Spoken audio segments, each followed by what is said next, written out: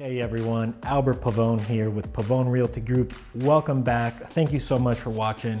In today's episode, we are going to talk about the 3 Ds when it comes to listing your house.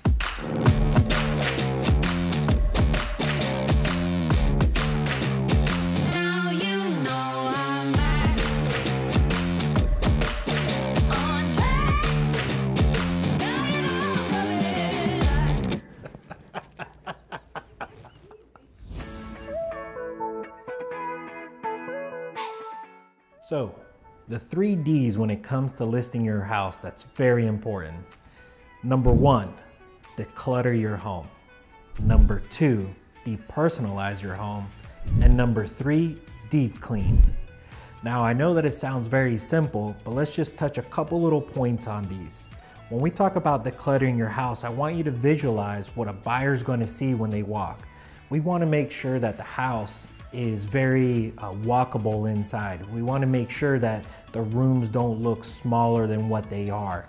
You want the buyer to walk through with ease and picture what their stuff is going to look like throughout your home. So it's very important that you get those items, see anything that you would see out of place, straighten it out, get rid of it. No matter what, you'll be moving soon, so now would be the right time to pack it as well. Number 2, when we talk about depersonalizing, it's not just all the family photos.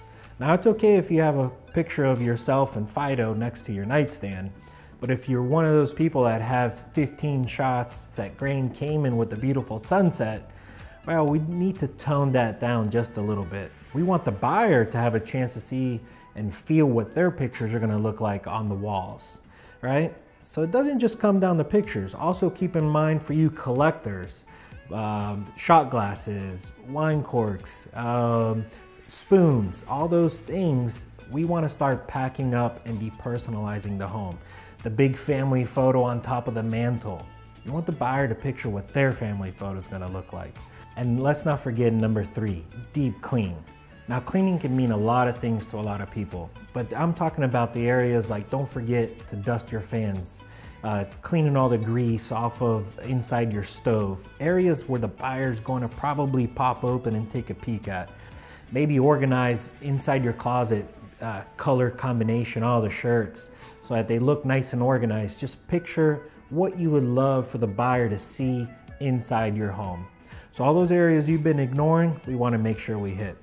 For more tips, don't forget to subscribe, give us a call, and we look forward to seeing you on our next episode. Take care.